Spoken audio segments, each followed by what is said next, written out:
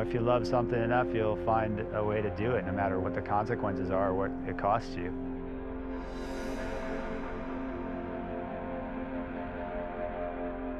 It's something that just doesn't happen overnight. I spent a lot of time trying to get to where I'm at.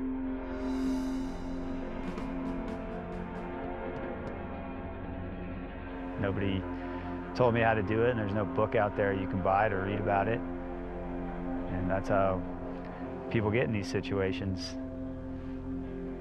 taking chances.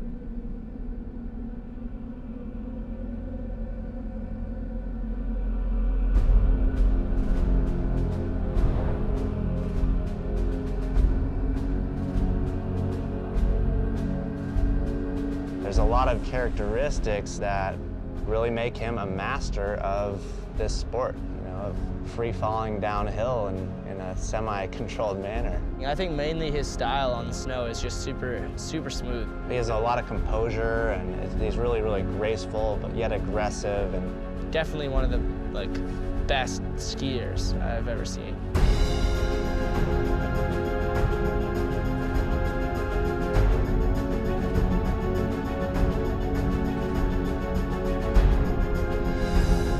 Growing up watching some of the movies and magazines and stuff, you know, everything portrayed Seth as this totally wild character. I think the first time I met him in the course of an hour, he probably only said 4 or 5 words. He was very intimidating because he was so quiet and because of his image. It's crazy, man. Like his skiing, it totally intertwines with his personality. You know, we'll be standing on a peak and won't hardly say anything, and all of a sudden he goes and launches a 120-foot backflip.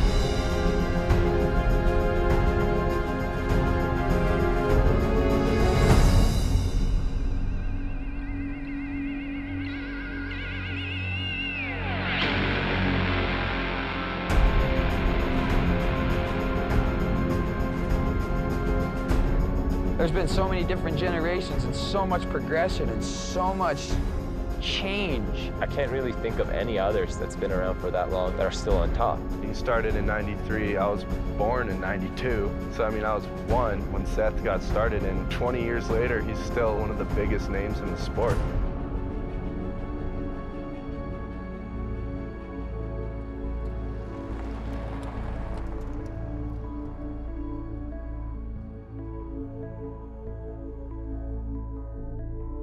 Years down the road, after you start doing something you love, it's not going to be the same. I just didn't think about making a living out of it. It's given me the opportunity to do a lot of cool things and see a lot of cool places and meet a lot of cool people. But it was a lot more fun when it was a lot more of a simple life.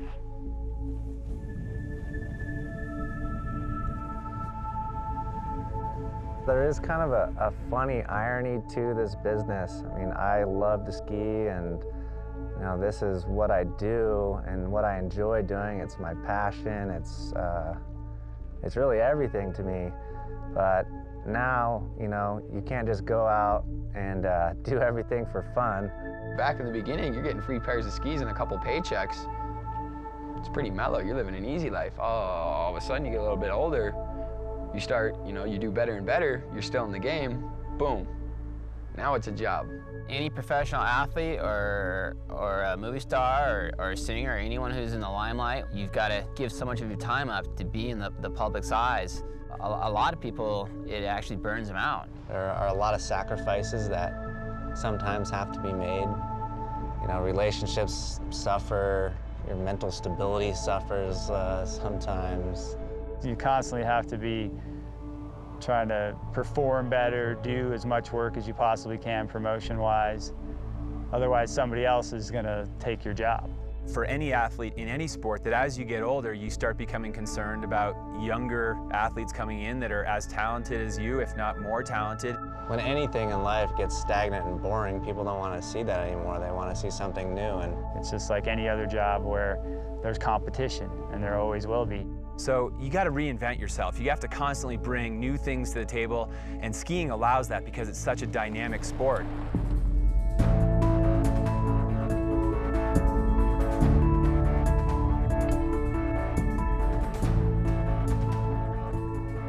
Doing what you love is absolutely amazing, but at the same time it's frustrating and it's aggravating, and you know, there's joyous moments and moments of elation, and there's so many different emotions that come into play when you're dealing with something that you love. You could ask a professional skier, you know, if they could do it all over again, I bet you half of them might just be like, you know what, I'd rather just be a ski bum. Forget about all the money and just go skiing and just have fun.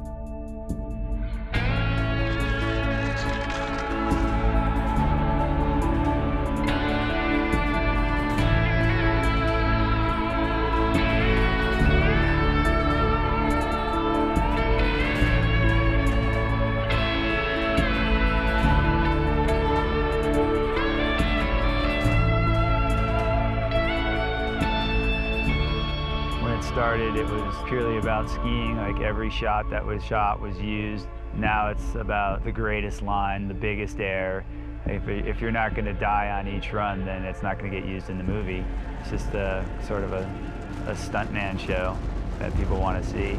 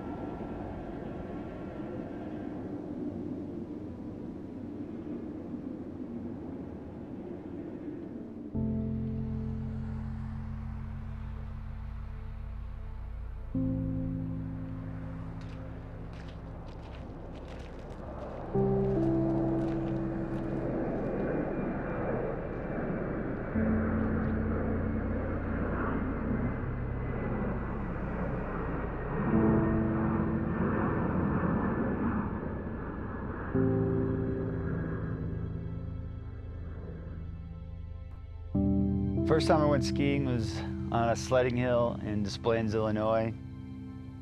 I've been watching the Olympics and I was watching downhill racing, and that got me pretty excited about skiing. I'd never seen it before, and just being able to stand up on something and fly down the mountain looked like a cool idea.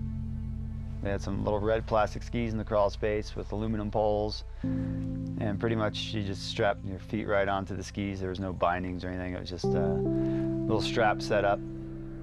I didn't really have any idea of it being any better. It was what it was, and you didn't care. You didn't care how cold it was. You didn't care if it was icy. You're not spoiled on powder skiing. You're not spoiled at being some big resort. You just wanted to keep going and doing laps and just exploring.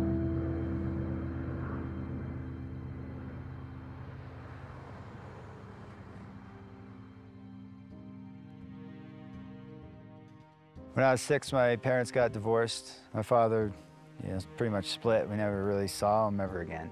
I'm sure it was really difficult for both my kids. Seth particularly, because he was the one who knew his biological father the most. We didn't have any contact with our father after the separation, so it was pretty much my mom and my brother and I. We moved out to Colorado when I was 10 years old, after living in Wisconsin for 4 years. Just being in Vail is pretty expensive as it is. Just, you see a lot of she places around. The rent probably doubled to move out here. It was tough just to be able to get gear, really. So a lot of times we were getting used gear at the ski swap that they do at the beginning of the season. You just trade off. You go without some things so that you can make other things happen. His father never once called, never once sent a postcard or a Christmas card or a Christmas present. Zero contact, nothing. Not growing up with the dad was, I wouldn't know what it was like any other way. He was always hesitant to talk about it. He just said, I don't care. He did, but he would never admit it.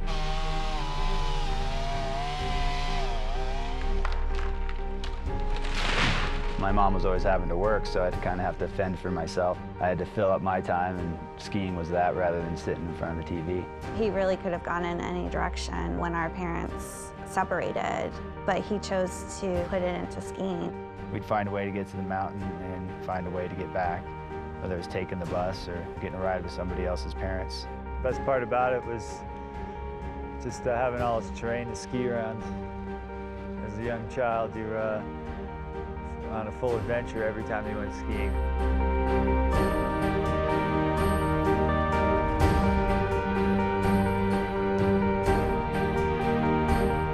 You know, there'd be 200 boys skiing, and he would always be in the top 20, and sometimes he was in the top 10. He was pretty good as a ski racer. I guess I did fairly well. I wasn't like winning anything, but once high school rolled around, I was getting out numerous days a week, half day of school every day. Some of the teachers would say that he's not going to be a skier when he grows up. He needs to have a job. Maybe he wasn't going to be a big-time Olympic skier, but it gave him self-confidence. It gave him something that a lot of kids never see. And I wasn't hanging out with all the other kids at my school that were partying on the weekends and drinking, smoking weed. I was focused on ski, and that's all I wanted to do. He became more and more and more intense and more focused, and if he had something to prove, he was proving it, and he wanted to do it as well as he could. Well, the level of racing that I was at is basically what takes you into being on the U.S. ski team. It was the go, go, go, win, win, win environment. Whatever you were doing, you weren't trying hard enough. And you even had some ski coaches telling you you should quit and go do something else. But for me, it was just I wanted to be out there skiing every day, and I didn't care what these guys said. Sometimes I would be out inspecting the course, and as soon as I was out of sight, I was zipping off to chairlift to go ski around on the mountain. One of my coaches got caught wind of that, and he basically told me that if he ever found out that I was out there, I was going to get, cut. That I wasn't going to make it on the U.S. ski team.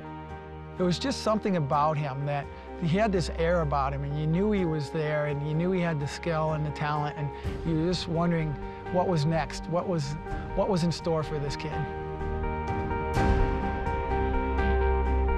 I had always hoped that the skiing would get him a college scholarship. Well, that's not where it went. Going into the freshman year of college, I still didn't really know what I was going to be doing. So I was kind of using school as a way to be a ski bum. He was supposed to get a job and work part-time to try and contribute toward that, which he didn't do. So I think he was pretty much starving and just skiing. Being away from the house, you're kind of rebelling, I guess, doing whatever you want. And I had a couple of punk rocker friends that turned me on to the colored hair, got me my first color, which was purple. And I just kind of stuck. When it came time for the Crested Butte Extremes, nobody knew who I was. Nobody had any idea how I could ski. When we were free skiing a lot, you could do anything and make anything happen. And that's kind of what doing that extreme event was like. Within the 3 or 4 days of doing that contest, it pretty much changed the course of my life because I tied for second, sort of the dark horse. After that, it was boom, filming it for Warren Miller. It was cool to be getting that attention at the age of 19. Kind of the first time where everything worked out for me, I guess. It was so hard to comprehend that Seth would be doing something that was that dangerous. I see ski accidents all the time. That's where I'm coming from. It's my job. I'm taking care of people who've really hurt themselves badly skiing. I mean, what can you do? Because I couldn't stop him. It was like, drink red wine and go get some psychotherapy. And that's the truth. I mean, I was terrified for him.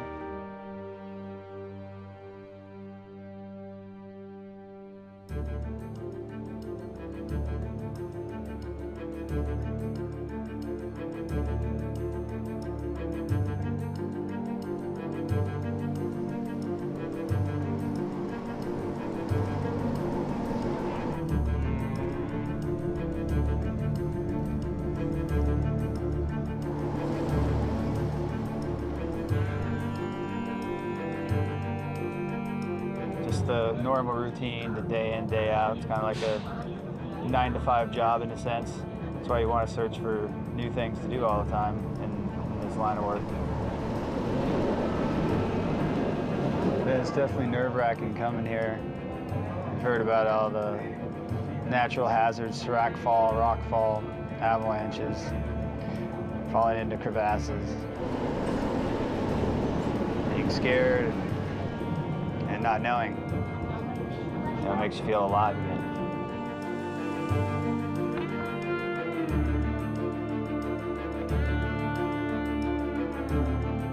Chamonix is a mountain town located on the Swiss-French Italian border, right below the Mont Blanc Massif, was basically the summit of continental Europe. It's the highest peak in the Alps. The mountains doesn't get bigger than this anywhere else in the world. They might be at a higher altitude, but they don't get really bigger.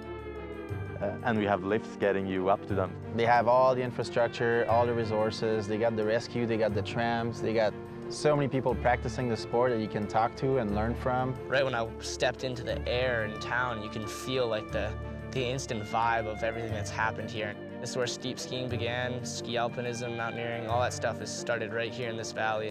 And you end up with like this massive mountain community here, and that's like one of the most important resources you can have when you're trying to learn something. Here we go, and here we go. That's our guide, Nate Wallace.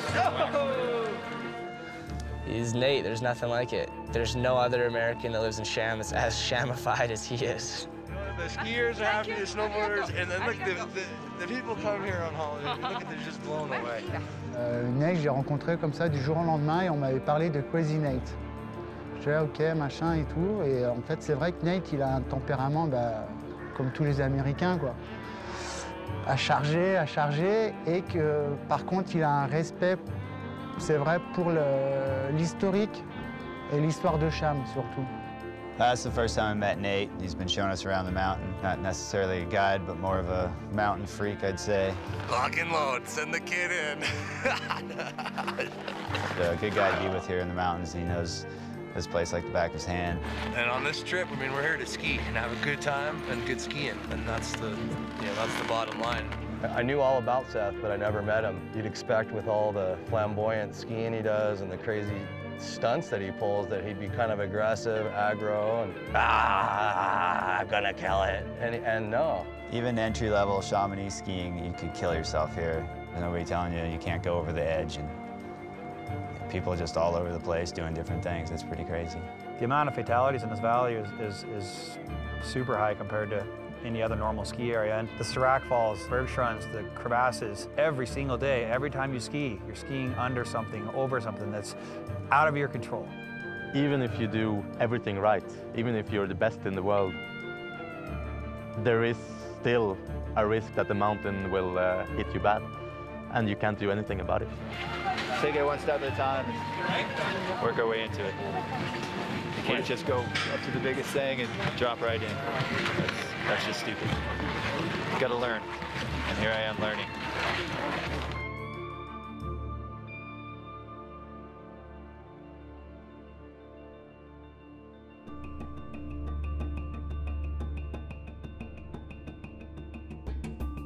Yeah, well, you know, when Seth and Kai and JP showed up, despite being some of the best skiers in the world, there was no way I was going to feed them to the wolves right away and be like, oh yeah, let's, you know, we'll just go rock into the biggest, heaviest run and rip it up. Anytime you get into mountains where there's so many objective risks, skiing is really no longer, you know, enough.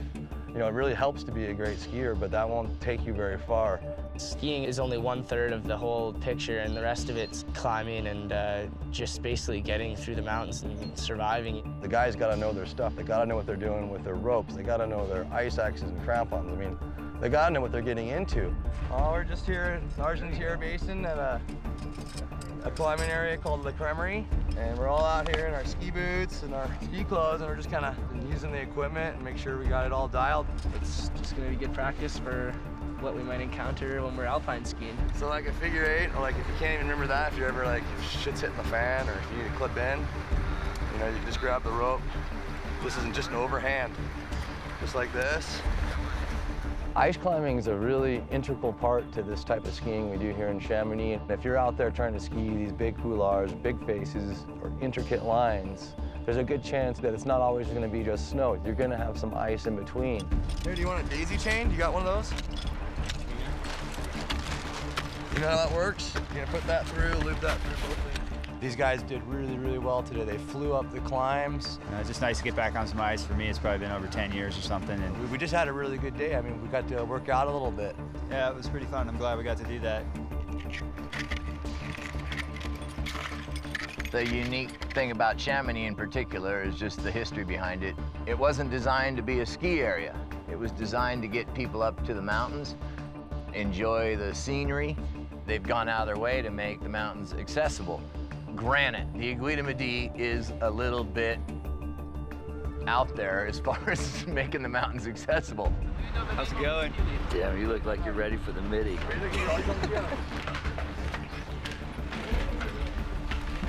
If the Aiguille Midi wasn't here, this place wouldn't be as special.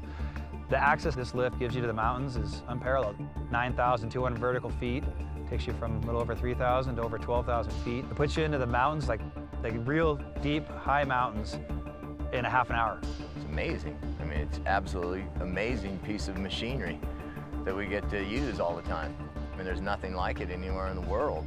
I mean, look at this building. It's like just stuck right into the rock. I mean, it's insane. This is like the quickest, easiest access to the gnarliest terrain.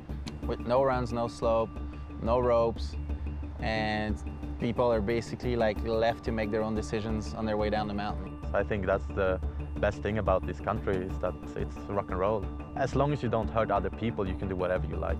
They decided to come up and just do a little easy climb called the Cosmic Arête. We're basically going to climb up this arête here, and in the distance you can kind of see the top station of the Aiguille Midi, and we'll end up there. You need to have confidence in the guy that's got you on the line.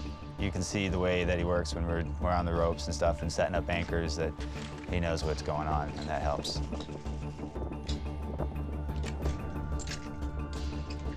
I feel that Nate doesn't take any bullshit, and I kind of like that.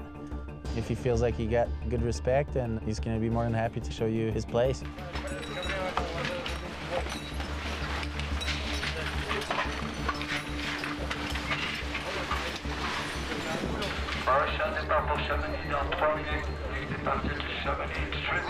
They're going to be here, the rope's going to be right here. I think it's a good idea then. But it might be hitting you might be hitting the rope. You'll be hitting your rope with that. When you get to the top of the Aiguille Midi, you look down into an abyss of rock and a couloir that leads out, but you have no idea where it goes. The Passerelle couloir is very impressive to look at when you're on that bridge. Pretty much a V crack that you're going down, and there's no escape if anything goes wrong. It's a big step into doing bigger things. A, we didn't have to climb it, and B, it required a lot of rope work. You're literally walking out the doors, you set your ropes, and you start rappelling in. No one feels comfortable. I've done it many times for climbs, and I still get nervous. I've never done any kind of rappels like that before, where you rappel down to another rappel, and you're free hanging right away. Yeah. Couldn't really see much. Kind of trying to look around. We had a bit of an idea what the snow was like. We looked in there, and we were able to do 2 full-length rappels. And then you got to down climb through a little technical section of snow and rock. The beers will taste good tonight. You had fear, you had joy, excitement, relief, all melded into one. It's one of those experiences that I haven't felt in a long, long time.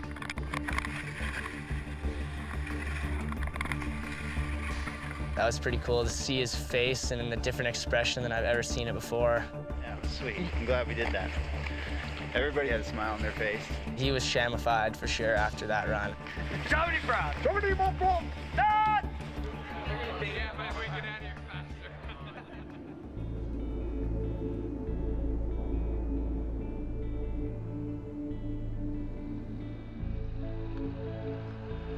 Doing this kind of sport hasn't never been really about the money. It's more about the fun of it. Scaring yourself and challenging yourself. It's just trying to find out who you are and what you're capable of doing.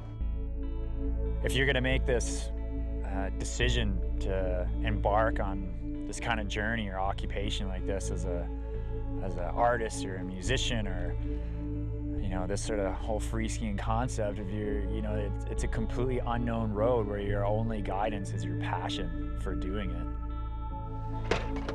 Right on, guys. Come on out. I need my pole. Okay, just hang them back up there. It'd be great.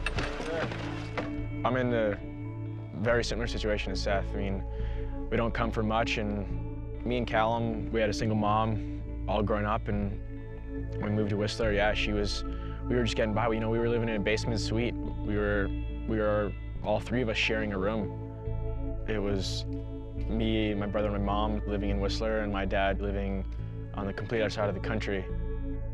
It's tough for every kid not to have their dad around at all, but we found the way to substitute that with the mountain. That was our father figure, I guess you could say. It was almost this place for us to go where we didn't have to think about anything else. There was no problems on the mountain. It was all about fun, and we thrived to just ski with our friends and learn from each other. That was the best part. It was not having anyone tell you what to do. And for you to be able to go out there and do your thing with your friends was the greatest thing in the world.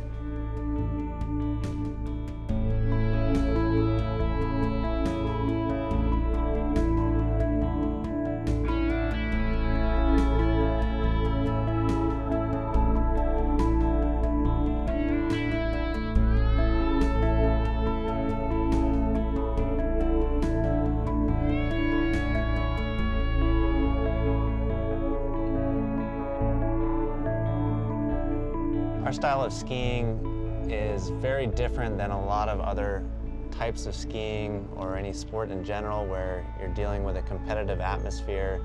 Back in that era, from like the mid-'80s to mid-'90s, it was like kind of a transition time where the different bodies governing the sport, they were not catering to these people who were into doing stuff more freely.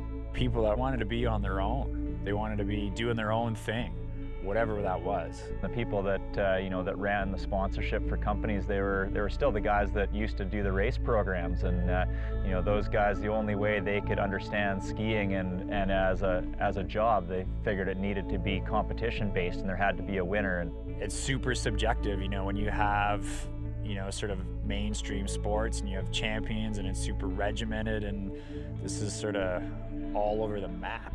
It's a lifestyle and an art form more than it is an actual sport. I think we're actually going out there and trying to be part of the mountains, and by skiing and leaving our tracks down it, it's it's part of us painting on a canvas of nature.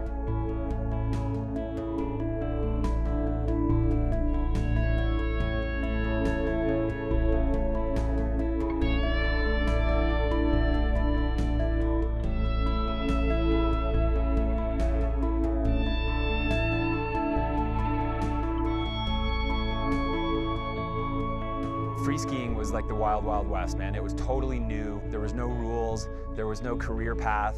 There was no one telling you, this is what you got to do. It was a complete leap of faith with really no guarantee of any return. It was really tough in the early years to have these companies take you seriously, especially myself, because I was 19 years old when I started doing this. It was just hard to try to get your foot in the door and convince these guys that this is what was new and what was happening. You're pretty much laughed at. Like, some of the sponsors would just think it was a joke what you were doing.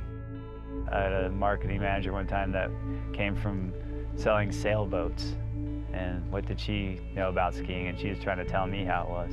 Doing photo shoots, you were more of a model. You weren't really a ski athlete. You would be wearing their clothing, and they'd have you, all right, make a turn around this little tree, or stand over here, jump off of that. It was a country club kind of a sport, pretty much for the elite. You started noticing these companies using your image, asking you to do things for them. You're starting to get photos in the magazines, and they're starting to promote their products, but they're not giving you anything in return except for the free gear. And you're having to work all summer to pay off your winter or save up for the next winter. Even one of the sponsors I had at the time, they thought it was so funny that I was working at Taco Bell. Just like, well, that's what I got to do. You guys don't pay me. It came to the point where I was just going to walk away from trying to do the pro skier thing, because it wasn't really what thought it was going to be at the end. You don't know what the future holds, like maybe you're not playing the poker hand right, but at that point it's a decision of, should I continue trying to be this or find something else to do?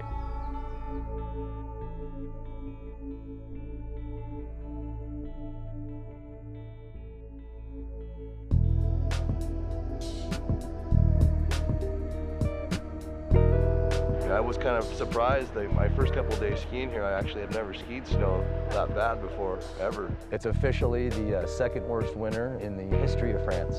We've been just skiing pretty much the gnarliest snow I've ever filmed in, as far as, you know, inconsistent, hard pack, you know, sastrugi, very little corn, you know, maybe when you get down low. But, you know, after a couple days out there in the field with these guys, no one's complaining. Everyone's coming home all smiley. We're having great days. And pretty much having the best filming that we've had on the trip.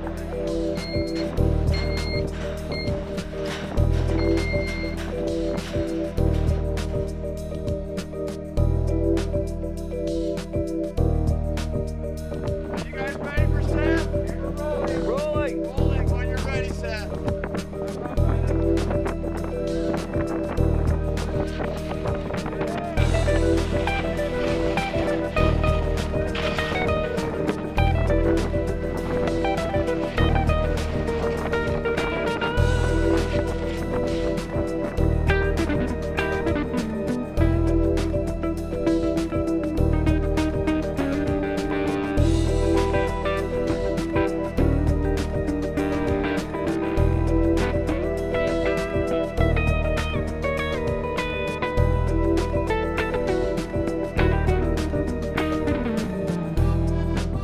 It's my first real trip to Chamonix, and I've only been here like 10 days. I was more intimidated than I thought at first, and then I felt more comfortable than I would have expected right after. I'm absolutely loving this slow pace. You go up, and it's one step at a time, and you go down, and it's the same pace, you know, and for me, that's very comforting. It's a totally different style of skiing for me that I didn't even think I could discover at, you know, 33. Yeah! That's the move, buddy. Looks good. Nate's already at the bottom. Almost ready to show off. No one can come here and be a rock star. Everybody's one with the mountains. Everyone's a little ant on a fucking sidewalk, you know what I'm saying? I hear Kai, he's trying to come down, you know, to the line. He's you know, he's half Canadian and half like prehistoric, like dinosaur raptor. Like, he just attacks it, you know. You're in the raddest place on earth doing what you want to be doing, and I don't think there's any other level of ecstasy you can be on. The boys love it. We love it. You come here and you're content because you know it's the finale of what you want to be doing if you're a mountain lover, you know. 3, 2, 1, drop it.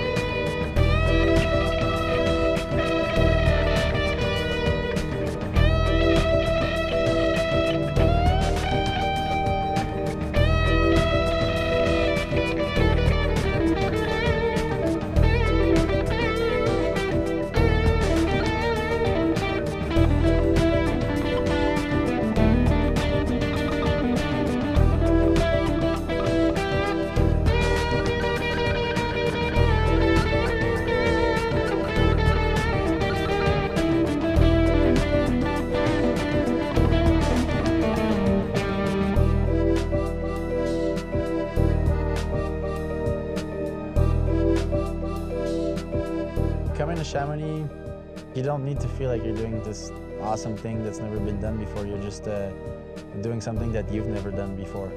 Get it down at one. Still alive.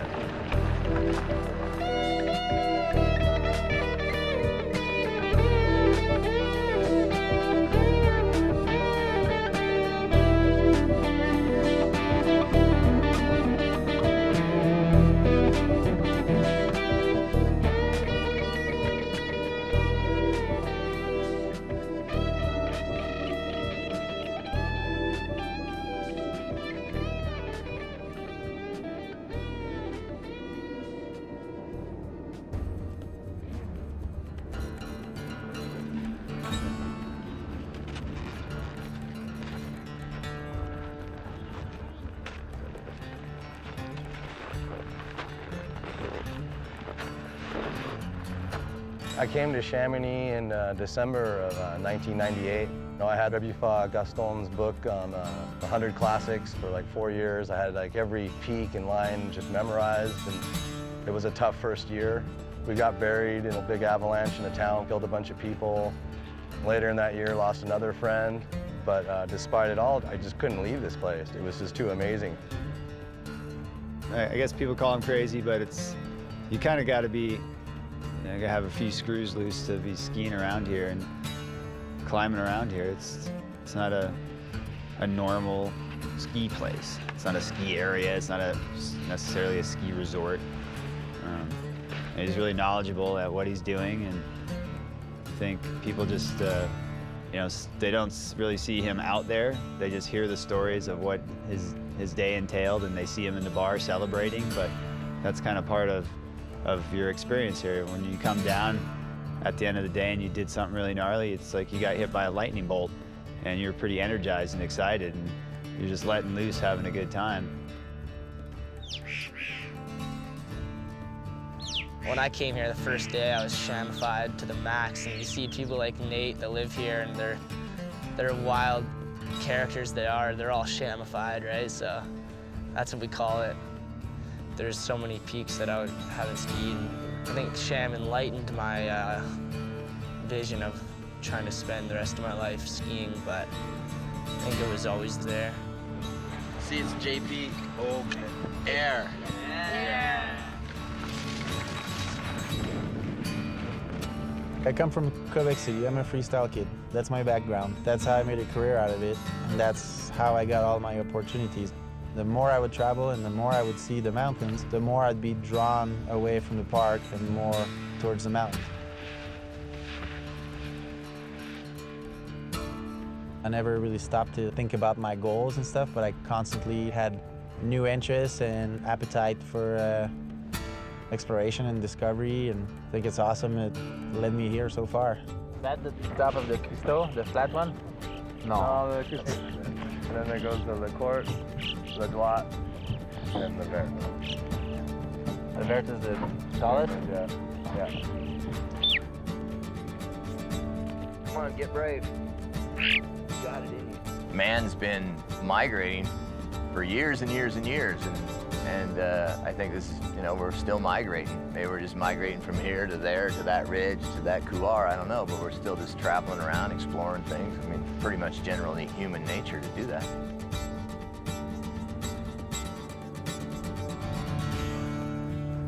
Where are you going today? Mallory, not so bad. No? Yeah. Soft, tranquille. Okay. That's good training. Training? Yeah. Yeah? Training for what? Training for montagne. Yeah, okay. Et en plus, l'évolution du hors-piste, c'est pas en 2 ans que tu deviens bon, quoi. C'est toute une vie, quoi. Et même à la fin de ta vie, tu peux même pas dire que t'es bon. Que t'as toujours à apprendre, toujours, et donc ouais, c'est ça.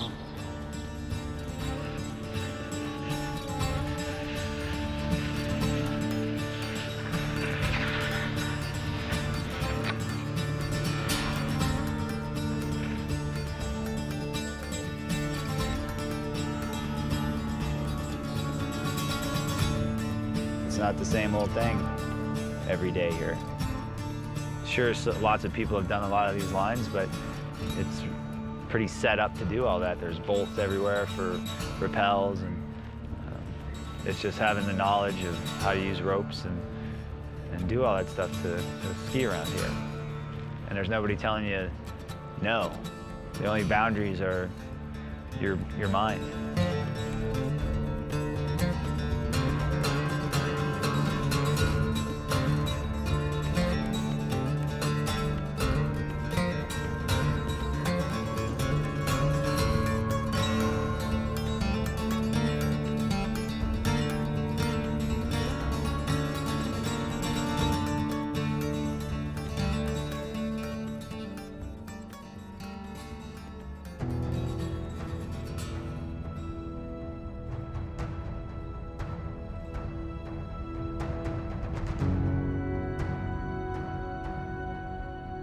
There was a point for sure where it just kind of seemed like you were doing the same thing over and over again. And you didn't really know that anything was going to change. Just kind of started getting the feeling of that I was just being used all the time for what we were doing. After a while, it's like, you know, I want to ski, but I got to make money to keep doing this. There was a few of us at the time that kind of stuck together and put our foot down, and you didn't know what was going to come of it because nobody that you were involved with was making any money either. I was almost completely over what I was doing, and boom, got the payday that I was looking for. I was like, all right, goodbye, shithead job. I'm going on a film trip. That's where things just went out of control. Well, I thought I was borrowing it, but then it turns out you're technically stealing the car. I had full intent of bringing it back. They got drunk and took the car out of the guy's garage and went doing donuts in the cul-de-sac, and they rammed it into 4 cars. And they started questioning people, and eventually I just turned myself in because the people that they were bothering had nothing to do with it. So that didn't really turn out all that great for me. It was finally started making money and had to give it all away for being stupid. Basically everything I made and then some went to paying for the mistake. I had to go do some jail time for a couple weeks. It didn't really help out my relationship at the time, and yeah, it just put me in a place that was a spot I'd never been in before, and kind of made me look at what I was doing and just had to start being smarter about what I was doing. So then it was back to working construction in the summertime to make money and get ready for the next winter. We started off the season and ended up breaking my ankle straight away and required surgery. And it put me out for the whole season. It was a great year, lots of powder. People were bragging about how good it was all the time. And I felt pretty alienated. If your sport is also a way to express yourself, then you have all that creative energy, and you have like all these ideas and things you want to do that you see with your mind, and your body is just like not functioning to make it happen. So you feel like you're mute. It can really just make your mind bounce around in your head like a pinball, man. And it's hard not to get negative. You know, sports is obviously like a great outlet for frustration, for anything you need to deal with. And if you're trapped and you can't do sports, then all the other issues in your life are really going to be coming at you. You know, relationships suffer, your mental stability suffers. Everybody thinks like you're some star, but you feel like a loser. You got to put twice the effort in to get back to where you were and catch up for the things that you missed. It's pretty easy to just start partying every night, and all of a sudden your health mentally and physically deteriorates, and it's tough to come back from that. Some people get, you know, taken out of the game for good.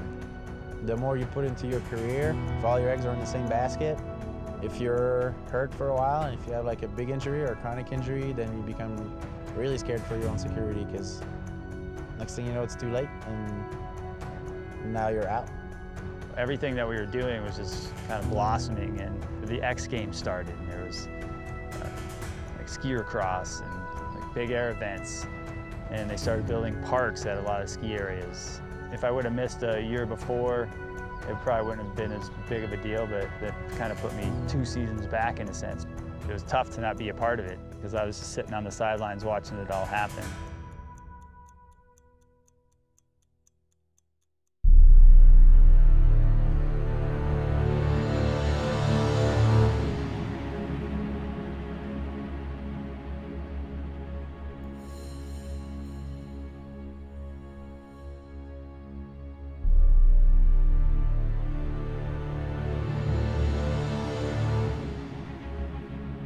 The Tour Ronde is a peak that just kind of pops right out of the Vallée Blanche.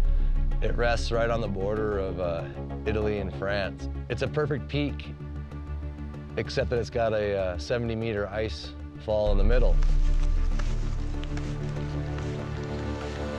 Everything was in our favor. It was stacked up. We had to sit out some hard snow. We've been unlucky with some conditions. The conditions got really, really good.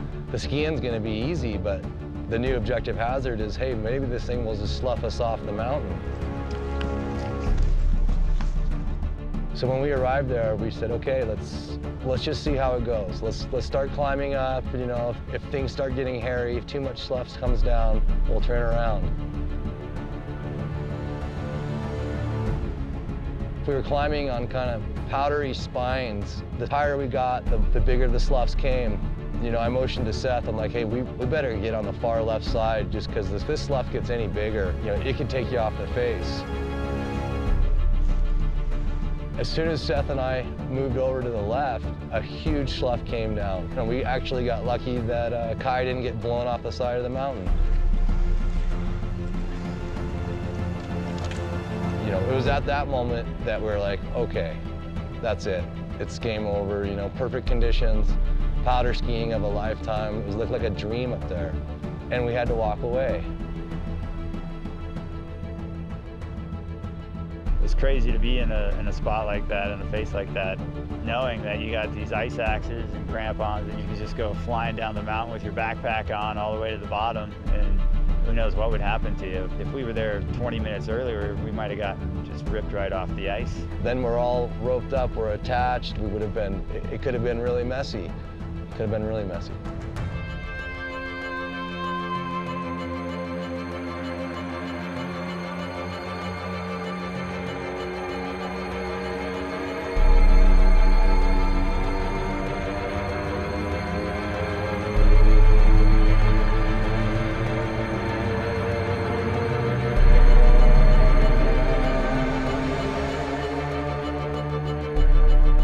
Objective hazard is something that you don't have any control over.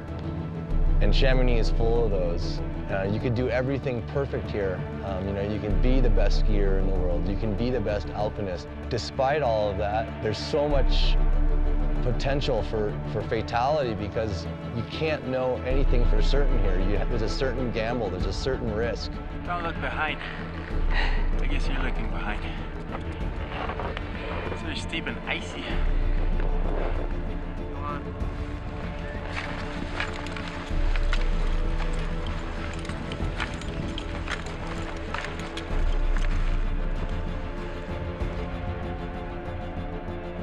Massive crack right there. Whoa, buddy. I've had many friends here die on the easy parts. You know, it's like that's the most common way for the most famous alpinists or skiers to die. It's not when they're doing the hard part or the engaged part, it's all the objective hazards that surround it.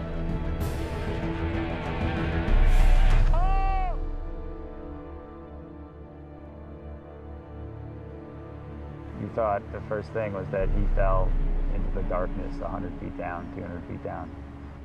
To me, he was deep. He was gone.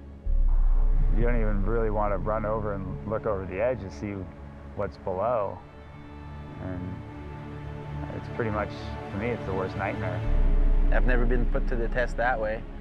So when stuff like that happens, it's heavy, you know, and it's like that. I definitely pictured the worst for half a second until he screamed that he was fine, you know. Background. You all right, man? I was reckless. You know, I put the whole rest of the guys in danger, put myself in danger, and kind of took a risk that I probably shouldn't have, you know, for my own little enjoyment. I pretty much did everything wrong. You know, I wrapped the rope before this, I had the rope. You know, what would have happened if I really would have gone all the way down? So then those guys would have been stuck without a rope. You know, but stuff like that happens. You know, none of us are perfect. Mistakes are made all the time. And sometimes you come out lucky and sometimes you end up dead.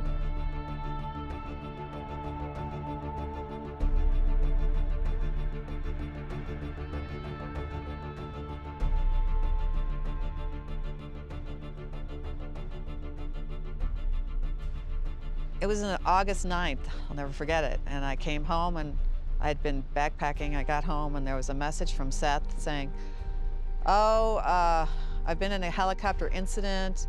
It was so matter of fact. I didn't understand. It didn't even cross my mind that there was a crash. The morning of the helicopter incident is still very vivid in my mind. Seth was on the first load with my good friend Greg Harms, who was one of my heli guides. It was a really clear day, almost no wind at all, and the landing was going to be, probably just over 13,000 feet. And we took off and we were just, enjoying the scenery, saw the first run we were going to do. Let the pilot do some orbits so he could feel out the wind direction. Seth was directly behind me. The pilot didn't like the landing so much or didn't like the wind, and he was kind of talking to me over the headset about the wind, the direction wasn't right for him. Then he did like a 180-degree pedal turn, which is where you just rotate the helicopter. That type of move at the altitude we were at caused a loss of power, which is a loss of lift in the helicopter. I think when we realized that we were going to crash, it was more like we dropped out of the sky like a rock, and it was something that you had no control over. You couldn't prepare for it, and pretty much I just remember just closing my eyes and then the impact. I was in communication with the pilot. We're having a conversation as we're going down, and he's doing everything he can to recover the machine. And I know in my heart that he fought it all the way until we impacted, and unfortunately he died on impact. I was able to call Greg. He responded to me. I said, "Harms, what do you got?" He said, "Coffee." The pilot's dead. We have 2 trapped inside. Seth and I are outside. I have a broken back. Seth has a brain injury.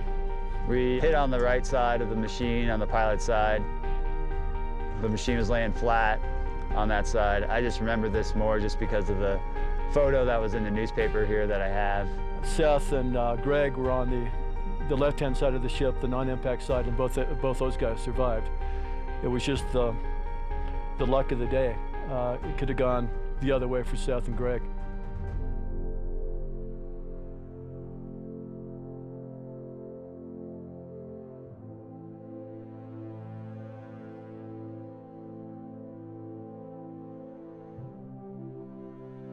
I never thought of where else he could have been in the helicopter. I just could not believe that he wasn't hurt more than he was.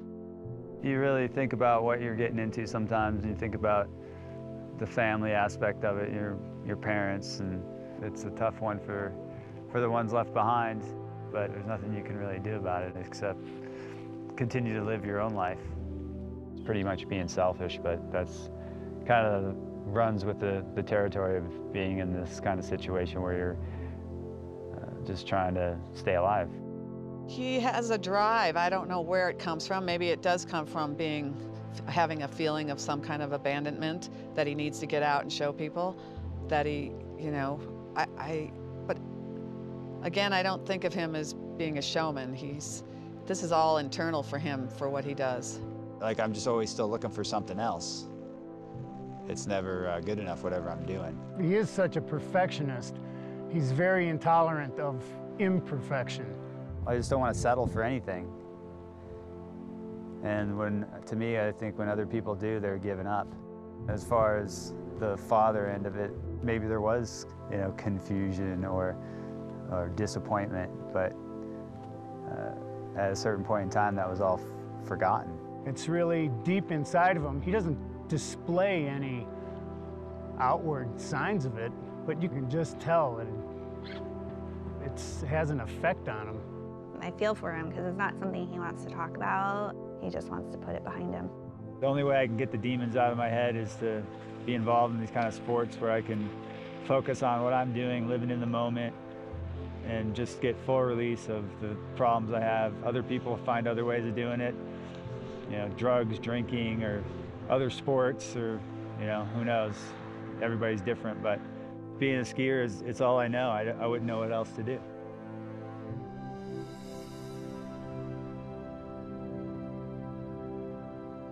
Years ago, I read a book, and let me see if I can remember the quote. There's a thin line between adventure and suicide. The finer the line, the greater the adventure. You know, I don't think what we're doing is stupid or crazy. I think there's risks involved, but I think we're all at a certain level where we can manage those risks, and part of the enjoyment is because it's dangerous.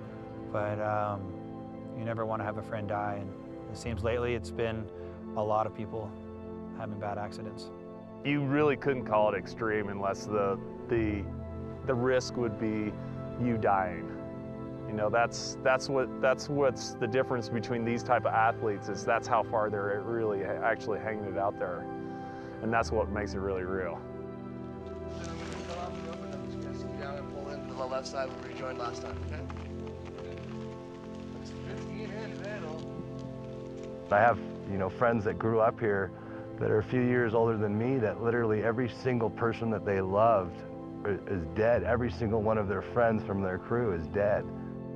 I don't know if it's worth it, but it's one of the most beautiful places in the world to pass time, to do a sport. Some people will see it as a conflict,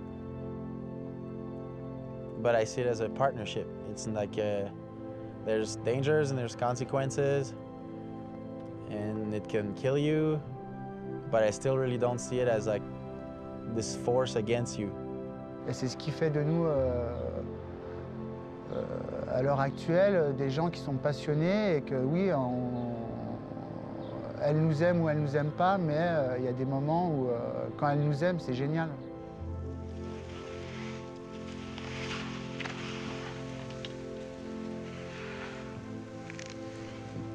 It comes down to a choice, and if you're willing and if you want it, then you will take these risks. You have to accept the risk. Otherwise, you can't do this stuff. For me, skiing in Chamonix is not so much about the adrenaline rush. It's about the concentration, going from turn to turn, purely focusing on trying not to fall. You know, that's the only time I find peace in my life right now, is when I'm doing those kind of things, because I got to deal with so much other bullshit all the time.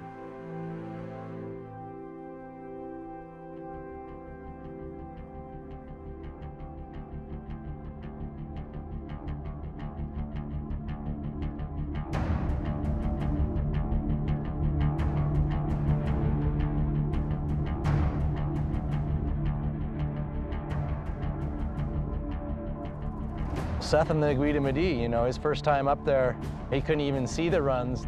I don't even think he wanted to look at them. The last thing he wanted to do was ski them. What's so unique is the fact that you can step right off the tram and open the gate, put your skis on, and go. And I've never had that kind of vertical off of a chairlift before. It takes a while before you're gonna actually look at that face, look out those windows in that tram and say, hey, look at that, there's a ski line there, and I can ski that. He kind of grabbed me and was like, I got my head around it, I'm ready, let's go ski this thing. And I'll come down and pull. I mean, we'll see when we get over there. We brought in Dave Rosenberger, you know, who's a good friend, guy who spent a lot of time on all those runs underneath the Guida Midi. The whole north face of that's either rock or black ice. It's just one or the other. It doesn't hold snow. It melts every summer, turns to black ice. So what you need is this special magic snow that comes usually with warm weather, and you just wait and wait and wait. And there's many years where you can never ski it. You know, the North Face is kind of exclusive, something that's just so wild and so dangerous, and it's just off the lift. We wanted to maybe ski in the sun, but we were worried about the clouds. We got there early. Sun wasn't going to happen. Clouds were coming, so we decided to go ahead and go in. Off the top, you had to rappel in with your skis on. There's absolutely no way you could have made turns on the top where the ramp was. The snow wasn't completely covering the top ice pitch, so we found a nice anchor, tied two 70-meter ropes together, and pretty much sent Dave in first. Dave takes off, a little hesitant at first. Made a couple cautious turns. Snow was fantastic. Maybe like 8 to 12 inches of like blow or pow on top of black ice. And then he starts opening it up into some bigger turns. We're like, okay, hey, it looks good. Time to go. Kind of look over at Seth, and I can see that his hands are shaking. It was body numbing, just knowing where you're going and what's involved. And that's a good sign, because if you're not scared, you're a little dumb. He gets his skis on, throws a rope through his rappel device, gets in the fakie position, and heads off. Oh, and there goes Seth. That's what we call living on the edge. Getting past your fears is the biggest part about being around this place. It's just you're so exposed the whole time, it's just there's no room for error.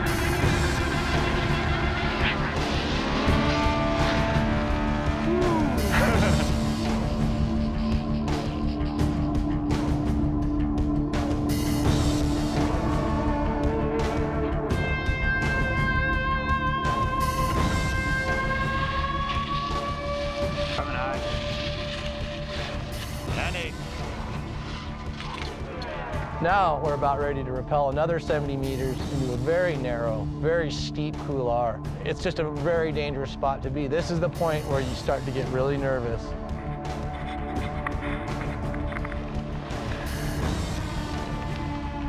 I'm in there with Dave, and he's telling me about how he was in there last year. He almost got taken down by a huge slough that came off another wall, just something naturally that happened. Just hearing about these tales of the danger around here. Hope nothing comes flying down right now, because that's it, man. You're gonna go for a huge ride. The VOC is just down there, right? Yeah. Cool. Yeah, Dave's in the hole and ready, so here we come, man. Welcome to Chamonix.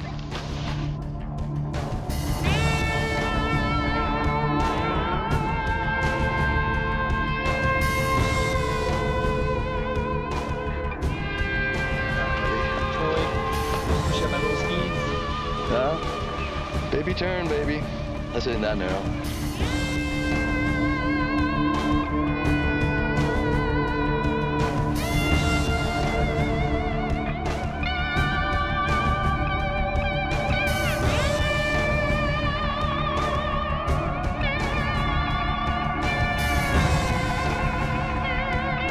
Chamonix definitely given me the feeling of back to the roots skiing, the pure skiing.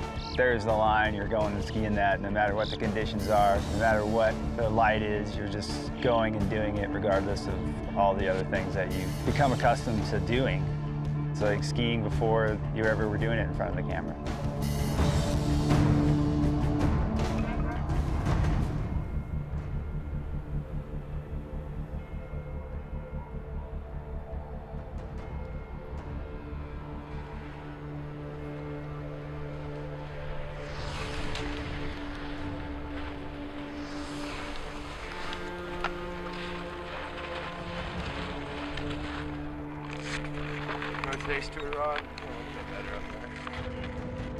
Yeah, the second time we went out to the Tour Ronde, and it snowed the night before. The day before was bad weather, and there was no wind. It was a beautiful, beautiful starlit morning.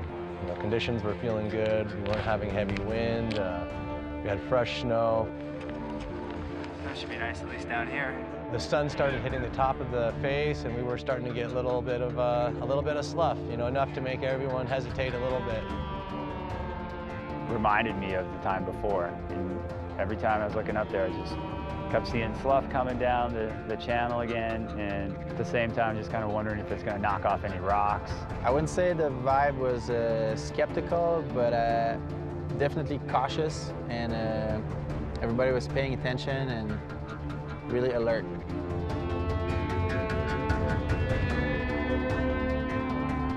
Last time we were here, there was about a meter fresh of snow, and the slough was really, really scary.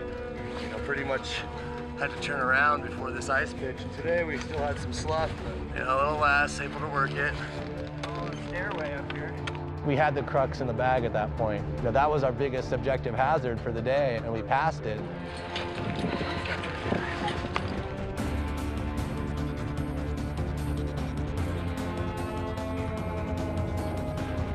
Dropping in on any sort of face like that where you do have a huge cliff band or an ice band, you know, it's really intimidating.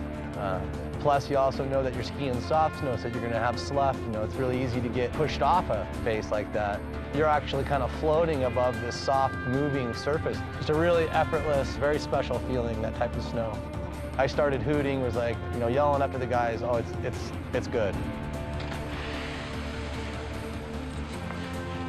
The snow is kind of creamy snow, but the slough that you created was pretty huge. If you had a problem, you would have just gone sliding right down that like you were at a water slide park. You wouldn't have stopped. If you fell at the top part, there's a good chance you're gonna die, so you don't want to fall.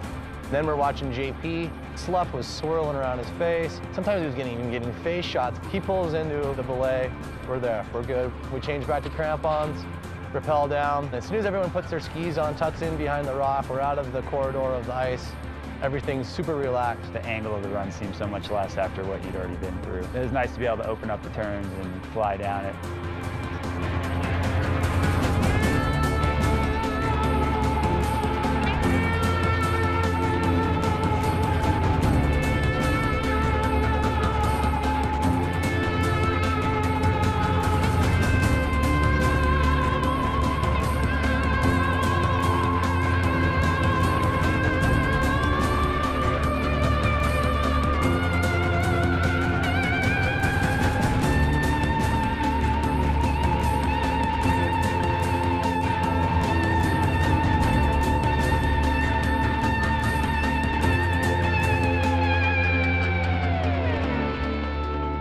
might take weeks, it might take years.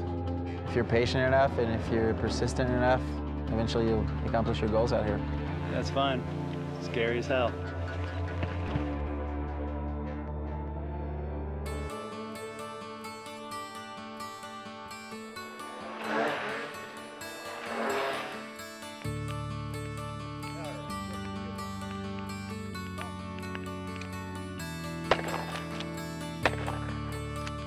When I leave Chamonix and I go skiing somewhere else, I look at everything completely differently now. Everything's so much easier than it was before. What do you figure about some of that stuff maybe, Seth? Or you want to look for something better? Well, I used to do a lot of flying around. It seems like, yeah, on the ground here.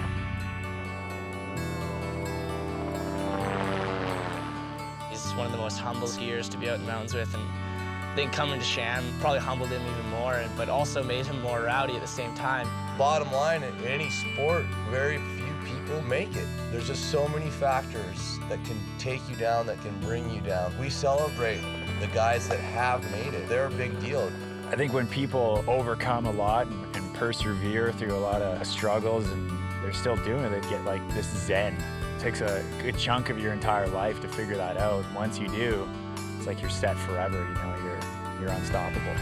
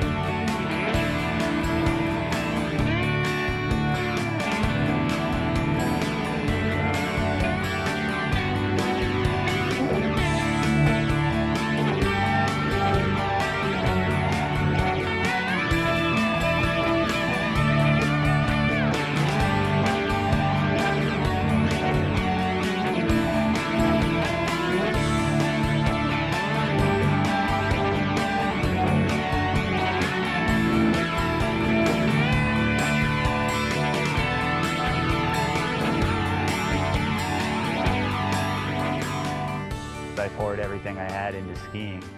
That's all that mattered to me. I didn't care about what people were telling me. Lots of people are telling me I was doing the wrong thing, but You don't need everything to make sense and fall into line. Everything just automatically does. If you're doing something that you enjoy doing every day, it doesn't matter if you're living in a shoebox or if you're living in a mansion on the side of the ski resort. You wake up and you're going to do everything you can do to just better your position for your skiing. And that's what it is, and that's what it comes down to. It was never about becoming a professional skier. That's something that just came.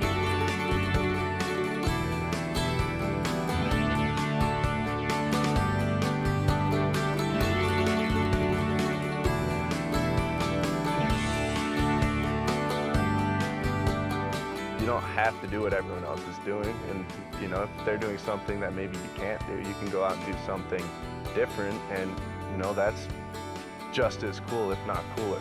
I think a lot of people who stay in the game for a long period of time just have that mentality. They want to do something out of the norm, to go against the grain of what everybody else is doing. If you're always capable of evolving, you'll always be looking towards the future. Things will always be getting better.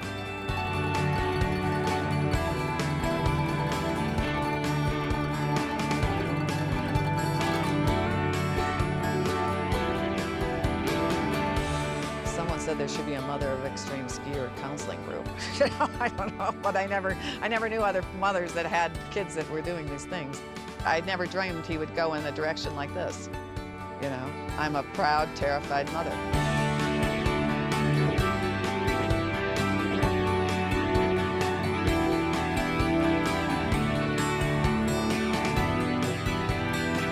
if you love something enough, you'll find a way to do it, no matter what the consequences are or what it costs you. And that's how people get in these situations, taking chances.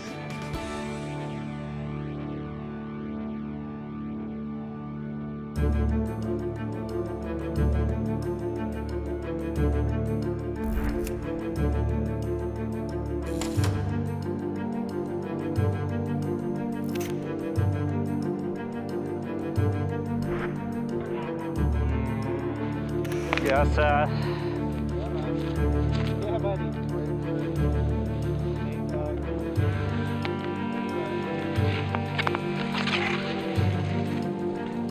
Look at that ice.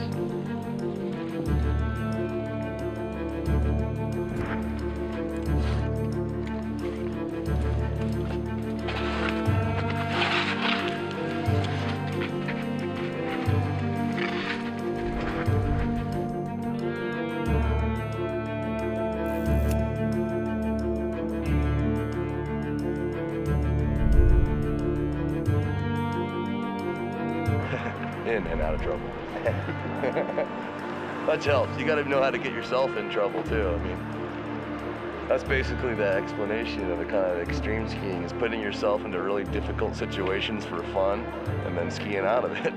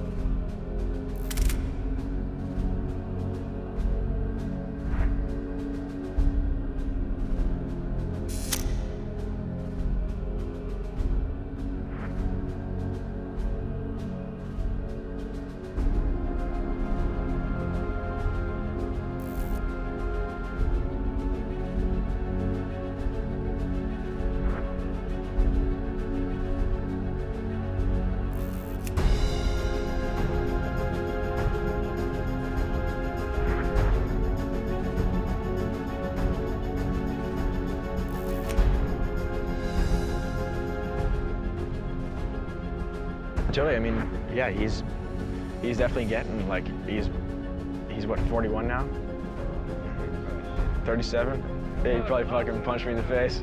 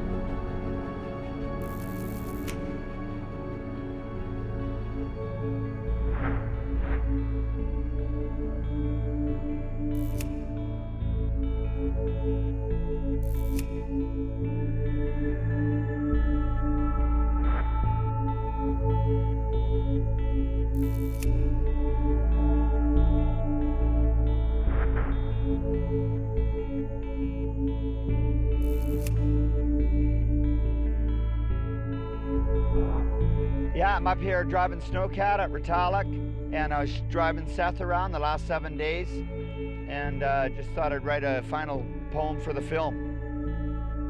Here we go. Another tour ends with Seth and the cat. Seth's in first again, how about that? Filmers, photographers, and all the guides, load up and get in and settle inside. Thinking back of trips with Seth in the past, making more memories to last. Strong individual, one of a kind, talent and humility, a rare combination to find. Living on his own terms, not always an option. Sacrifice and challenge pursue. A pure love for skiing and constant believing will always see him through. Life is simple. Seth follows his passion. When you dedicate yourself, great things will happen. At the end of the day, if he looks in the mirror, a reflection of the ordinary skier.